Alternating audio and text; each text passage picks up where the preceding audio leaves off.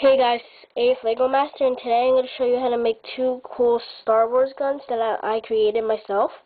So first off, I'm going to show you how to make an automatic clone blaster.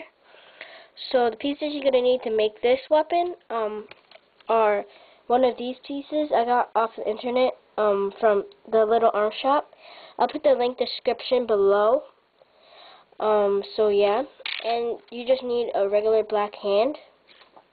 So you're just going to take the gun and just take the black hand and just attach it on the barrel right here. So it's like that. So that's your first gun. This is how it looks like on a minifigure.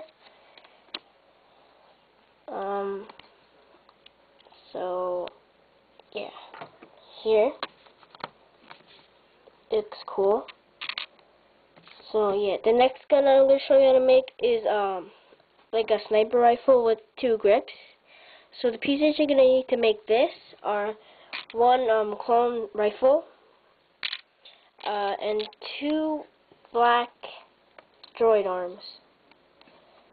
So first you're going to take the sniper rifle right here and attach one of the droid arms to the side of the barrel.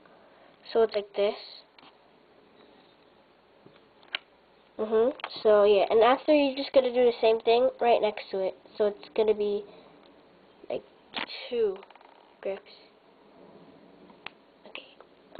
Yeah. So it's like this. So this is how it looks like on a minifigure.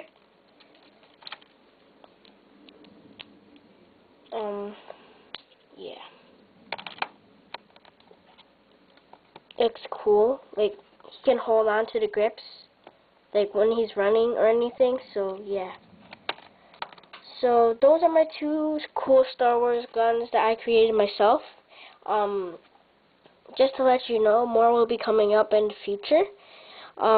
So yeah, thank you for watching. This is Ace Lego Master, and bye.